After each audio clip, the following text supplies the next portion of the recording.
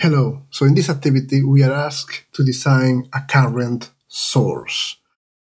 A current source is a circuit that delivers a constant load current to an arbitrary load that is independent of that load, an ideal current source.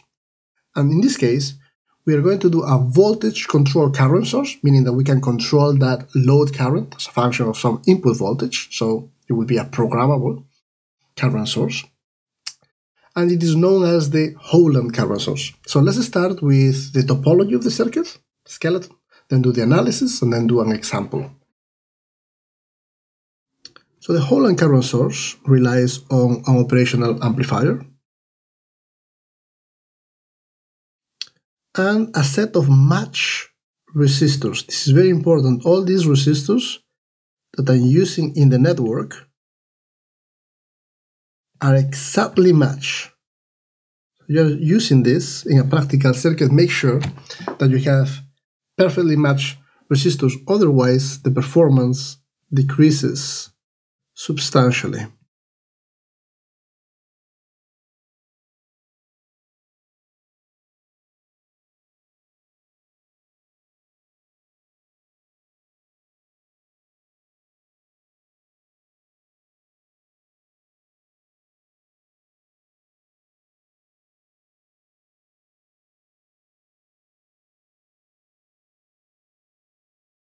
And so the idea here is that we want to be able to put here an arbitrary load, and we are providing a load current as a function of the input voltage and these resistors, but that the load current is independent of the load resistance.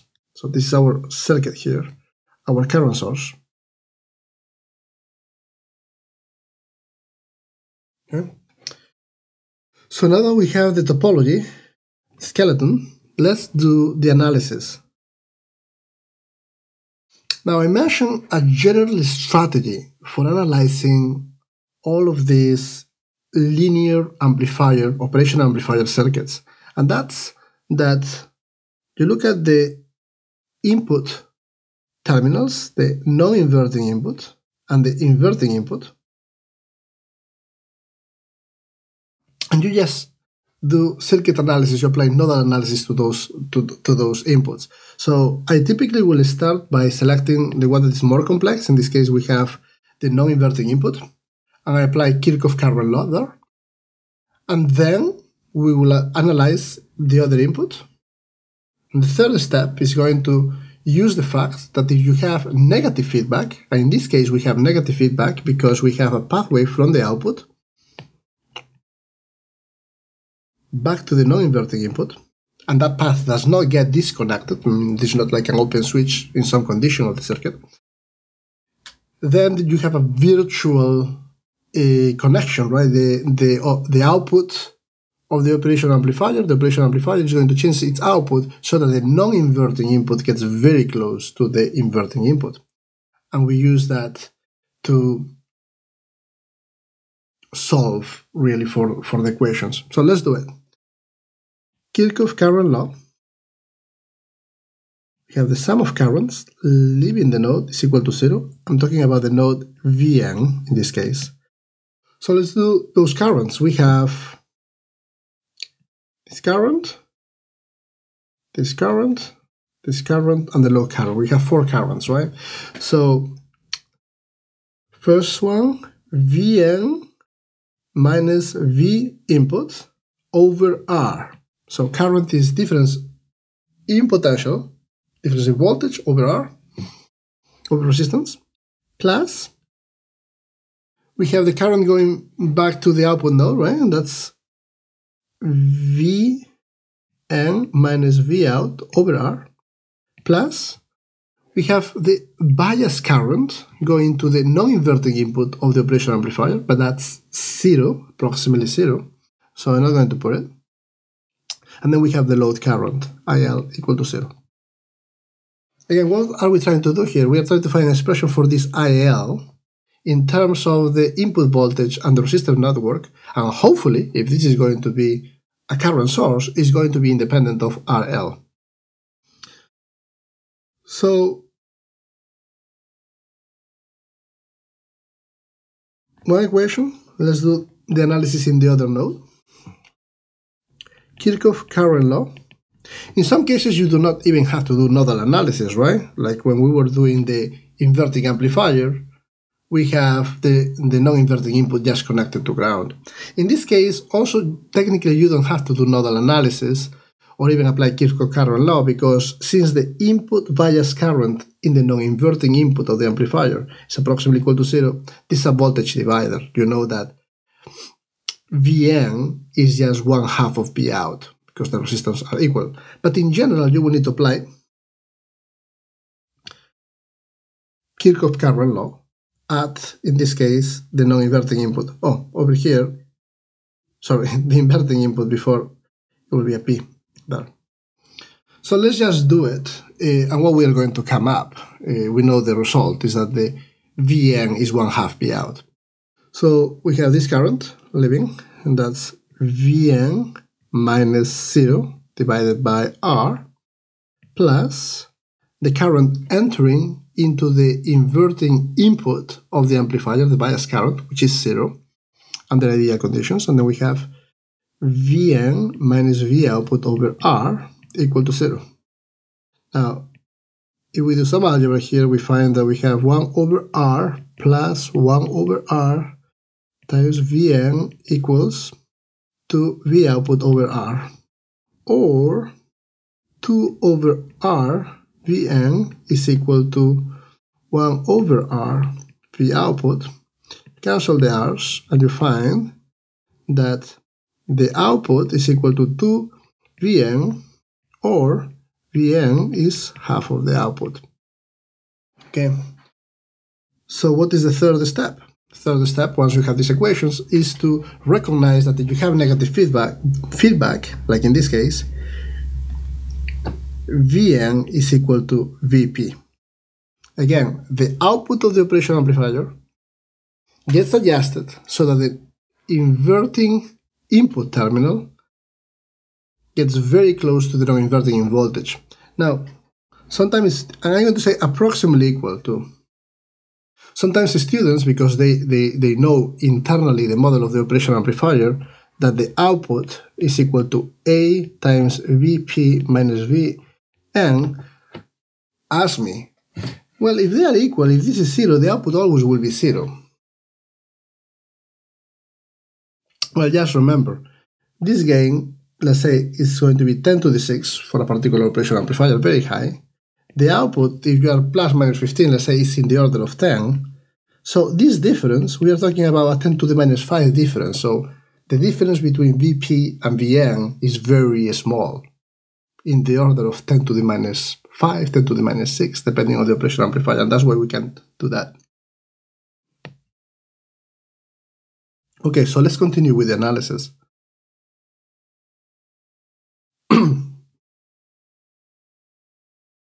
So here we have this Vn that we want to put it in terms of the output voltage. And now we have a relationship here, Vn to the output voltage, so we just can go ahead and plug it back. And let's do some algebra at the same time. And so we have 1 over 2R V output, yes, minus V input over R plus 1 over 2R V output minus V output over R plus IL equal to 0. So let's see what we have here. One thing to recognize is that 1 over 2R V out, 1 over 2R V out plus minus, this all cancels out. And so we have a solution. Actually, we can say that IL, given that this is this, and this cancels, is equal to 1 over R times V input. So that was the first part of the activity. Final expression for the load current. And notice that the load current is independent of the load resistance, right? We are also asked to find the transconductance, since this is a voltage controlled current source.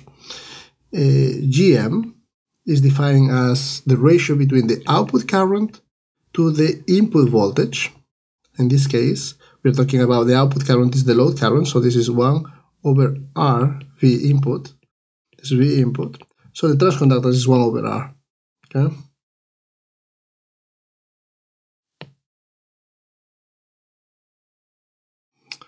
Okay.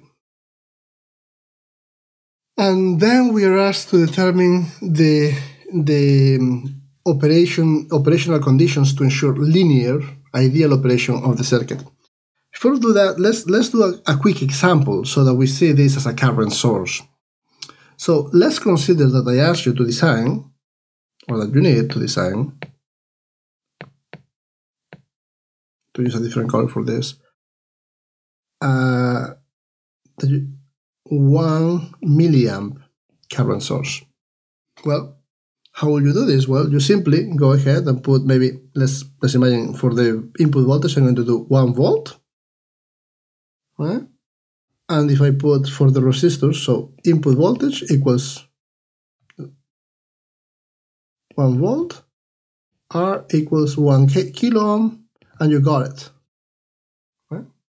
If you wanted to do a 2 milliamps, you just will change the input voltage to 2 volts, etc. So you have a voltage control current source. You can program it to any current you want as a function of this voltage for a set of resistors. And notice that that's independent of RL, ideally. But in reality, you know that all current sources have limited compliance. What is that? The maximum voltage at the output of a current source for which the current is constant. Okay? Meaning, you see this behavior for current sources that for loads, no problem, but as you go increasing the load, RL, initially you have a stiff current source. In this case, so you have a constant I load, in this case 1 milliamp. But eventually, all current sources have this behavior, right? You're not able to provide a constant current to an arbitrary load, okay? So you have here a region over which it behaves ideally, it's a stiff current source, and then a region where you are out of compliance. And so, what would be the maximum load for which this circuit will work? How do we calculate that? Why will it stop working? It has to do with the second part of the activity, determining the operation conditions to ensure linear operation of the circuit. So let's do that. What happens is that as you increase the RL, this voltage is going to keep going up and up. And actually the circuit, remember, so this was A, the expression for the load current, B, ensure linear operation. And what do we need to ensure linear operation? That our output voltage is less or equal to the saturation voltage. Saturation voltage is related to the powering up of the operation amplifier, minus VEE plus VCC. And we need therefore an expression for the output voltage, which we already got. Remember this expression for the output voltage that we got here? The output voltage is 2 times Vn here. So this is Vp. It's equal to Vn, but which is equal to 2 times Vp, and Vp in terms of the RL. Do we have an expression? Yes, this is IL times RL, and this needs to be, this is 2 times, less than the saturation. Or you can say that IL times RL needs to be less or equal to 1/2 the V saturation to ensure linear operation. Okay, great.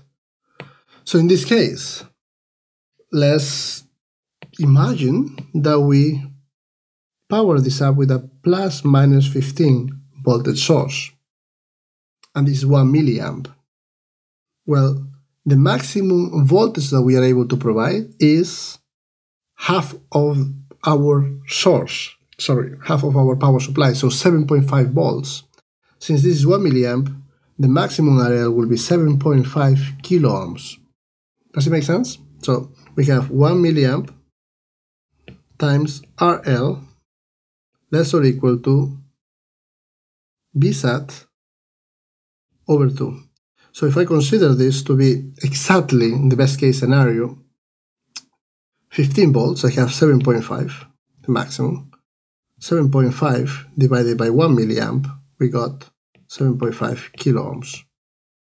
So what will happen is exactly that. This will stay stiff over this region, 1 milliamp, from 0 ohms all the way to 7.5 kilo ohms, and then goes down. Let's imagine that in your application, you have loads that go as high as 10 kilo ohms.